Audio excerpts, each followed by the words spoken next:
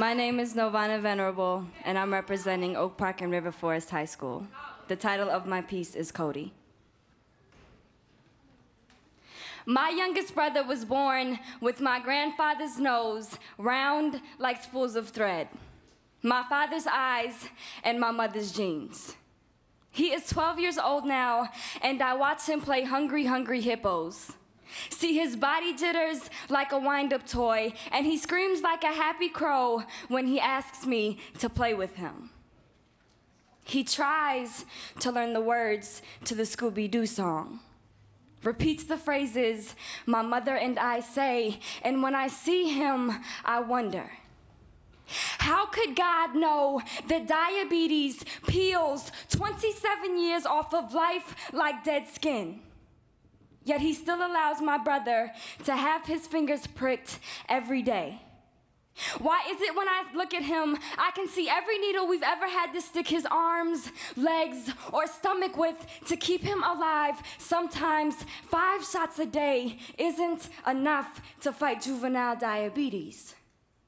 I think, how could God bless him with seizures and autism? Why every time we rush him to the hospital, it could be my last day watching him rewind on demand until his lips can curve to form words that aren't even his, because my mother gave him a broken X chromosome.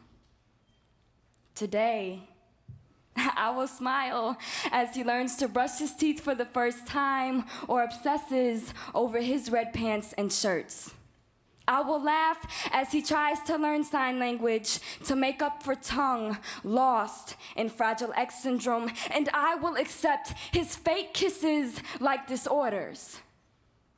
But I can't help but wonder, can his brain still hold the times I messed up his food when he was 8 or changed his diapers at 7? Will he miss me when I am not there to run my fingers through his hair like pink oil when he wakes up from ear tube surgeries or seizures?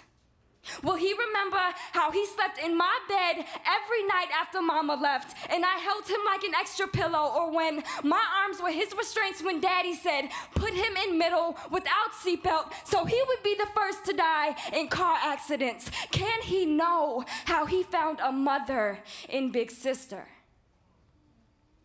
For now, I will pray for him every night, that his kidneys will stop trying to fail on us, that his blood sugar won't send him into a coma. I hope that he won't grow accustomed to not pronouncing my name when I go away to college, and I pray